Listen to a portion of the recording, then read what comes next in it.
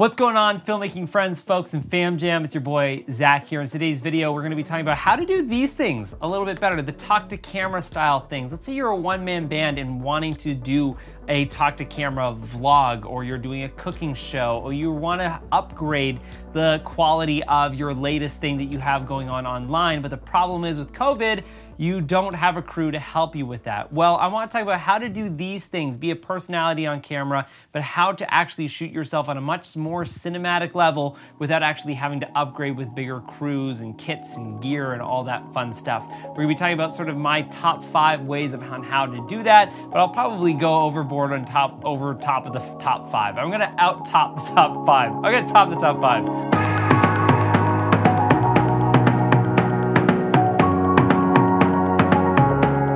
Okay, so the first thing I'm gonna talk about is your camera setup. What your whole rig is, what you're shooting on, that sort of thing. I think the first thing to recognize when shooting these talk to camera videos is how do you stand out from the crowd? I think one of the first things to do is actually buy your lens choice. Now, the obvious lens choice of shooting selfie stuff is to film on a 16mm wide. You're kind of doing your vlog, talk to camera, that sort of thing. Or if you set the camera up on a sort of surface and film yourself from that perspective, you're gonna shoot it on a nice wide because it's safe.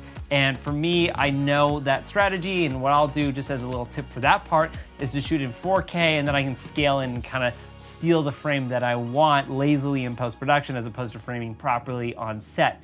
But what I would offer as a suggestion is, what if you shot it from a perspective of 50mm or 35mm?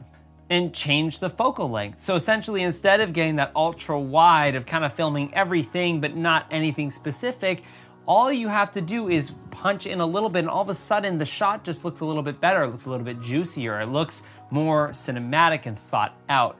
But then you're like, whoa, Zach, but I don't have a monitor to look at that. I can't imagine what the frame looks like because I don't have a fold-out screen, or I can't look that far away. I need glasses. Well, what I actually have is I play this game called the Field of View game, which I think belongs in its own separate tutorial, but essentially every lens or focal length that you're shooting on has a field of view within it. And as soon as you understand what that field of view looks like, it can better help you comprehend what is in frame and what is not. So for example, a 16-35 has got a field of view about this wide. You're able to capture basically everything. And let's say you're a little dot in the center of that. Now, when you start to go in on your focal lengths, and let's say you go to a 35mm, your field of view gets to be that smaller. And again, you're still that little dot in that frame. So you got to go up a little bit further to keep a nice wide background at the bottom. But then as you start to go closer to maybe, let's say a 50mm, your field of view gets this wide. So this is the frame you've got to live in. And so if you want a bit of a background, you move up slightly, okay? But then let's say your field of view is now a 70mm, then a 100mm, and then a 200mm. That dot of where you are gets smaller and smaller, and you've got to move up a little bit.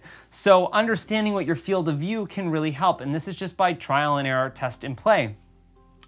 Another key thing to think about is to stop being a perfectionist when it comes to your field of view. So I recently just shot this little short film about stormy days. I shot the entire thing by myself, doing it as sort of like my own character within this film.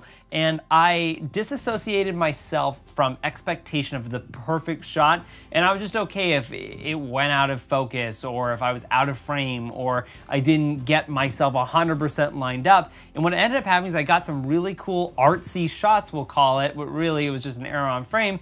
And it ended up working really well. So you don't necessarily need to always get the perfect shot always, so long as your bar of expectation isn't there. But let's say it is. Let's say your bar of expectation is high. How do you get really nice cinematic shots with a good field of view, but you don't have a camera person? What you guys can do is have a stand-in. Now, the traditional one that a lot of filmmakers use is your hand. So if you're doing like a selfie camera video, but you want to get your white balance set up and you want to look at your monitor for doing that, let's say you're shooting on an older Sony camera that doesn't have the fold-out screen, you know what I'm talking about? What you'll do is you'll put your hand in front of the camera and then just give that a gander and look at what is the white balance of that, what is the exposure, your focal length, all of that, And then when your hand is that far out, that's probably how far out your camera is going to be when you're doing it in this mode. And fortunately, your skin tone is relatively close to the way your hand skin tone is.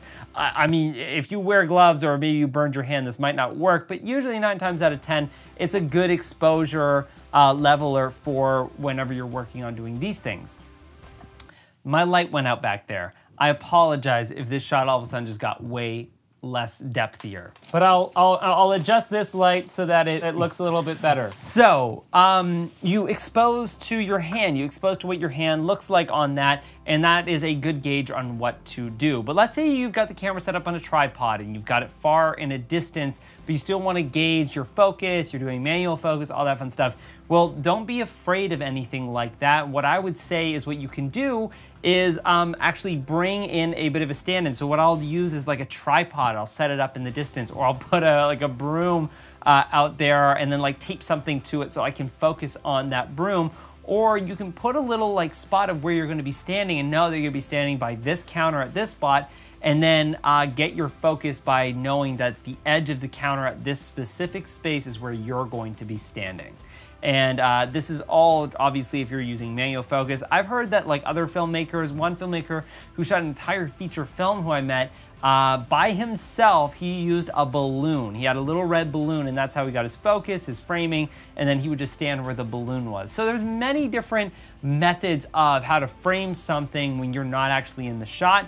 And if you are, maybe let's say at home, you are the personality and you do have people around, what you can always do is ask for mom, dad, boyfriend, girlfriend, roommate, whomever, to stand in the shot, get your frame and be like, okay, I got it, now I'm gonna hop in. So let's say you're hopping into doing the setup with the camera, you know your focal length, you know your shot that you want to get. What is the best camera settings for this? Personally, I actually think auto settings are the best. Whenever you're shooting talk to camera and you don't know what's going on in the camera, the best things I would say is have a good sharp lens that works on autofocus. Whenever I do these videos, 9 times out of 10, it's on autofocus unless I can know that I'm nailing my focal length, which a quick way to make sure that your focus is pretty much sharp all the time is to lower your f-stop, widen your frame, and again, if you can do autofocus, super helpful. If not, just make sure you're kind of in a certain range on focus length, which let me know in the comments below if you want to learn a little bit more about how to make sure that you get razor sharp focus all the time. But essentially, wider frame, lower f-stop is the way to do it if for some reason you're shooting on a lens that doesn't do autofocus. But I would recommend having a lens that does autofocus. Put your white balance, either you can set it to whatever your hand was within the shot, or put your white balance into auto white balance. Put your ISO into auto ISO. You're like, oh my God, Zach, you're telling me everything that I was told not to do. These techniques that I've done, I've used on multiple short films that make it look like I have a full crew behind it, or at least I have a camera person, but I assure you, these are things that I've done by myself, and I'm able to get juicy, crispy images from that I'm really happy about. Okay, so we've talked about camera settings, we've talked about camera modes and shots and angles. Let's dive into the rigs, the gear, lighting, stabilizers, that fun stuff. One of my major pieces of gear that I use consistently is a tripod for this sort of stuff. I love using a tripod. You're able to get nice, crispy shots, and you can always angle and maneuver it into the best angles always. And again, I've done so many like B-roll style shots where the camera's just set up on this, and then I'll do like a keyframe Ken burn, and there'll be a link to a Ken burn tutorial in the description below. And that's how you can add a bit of camera movement or camera operator in post-production. But let's say you don't have a tripod. Well, how do you do this stuff without a tripod? Should you just give up? No, you don't. You shouldn't give up. And the amount of times that I have used this thing, my little wallet that's in my pocket, this thing is a lifesaver. Someone should patent, hey, out there, companies who are looking for filmmaking gear, patent something that's like a wallet for filmmakers that's like a little micro tripod. That would be the best. But I've used this thing so often on videos where essentially it's just taking my wallet, wedging it under my lens, because your camera is usually front heavy and it'll sort of bob down where the lens is, you know what I'm talking about. You pop this in and all of a sudden it just pops your camera up. You set your camera on a countertop and Bob's your uncle, you're getting a shot of yourself that works for an edit for something.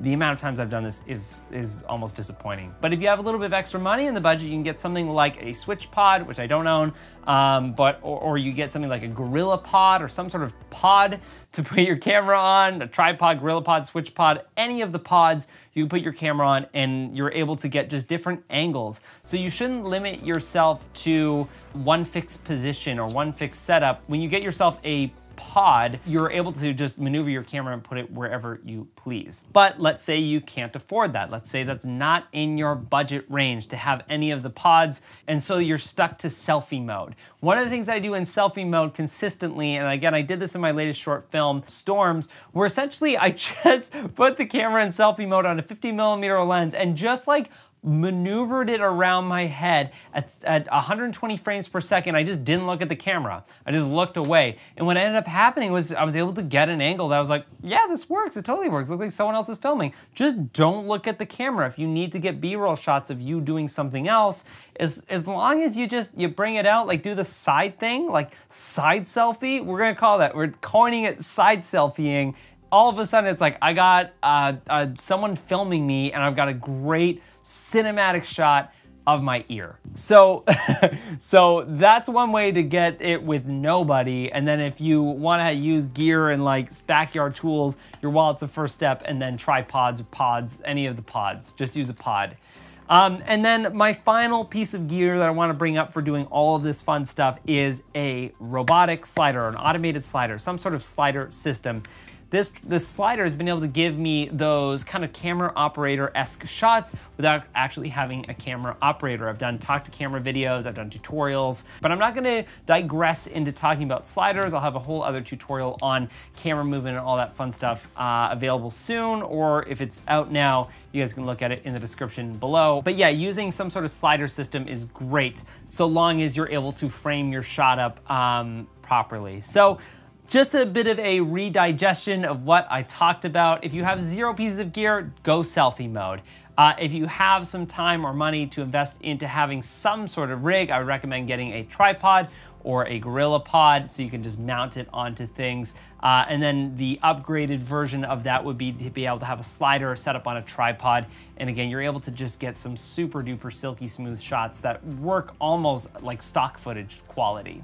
And just some simple basics of filming cinematic videos. Just make sure your lighting's nice, your camera is still and not bumping all over the place, that you are in focus and the shot is not underexposed or overexposed, and you should be able to come out with a relatively clean image as long as you're able to tell the story and explain what you are talking about to this type of thing.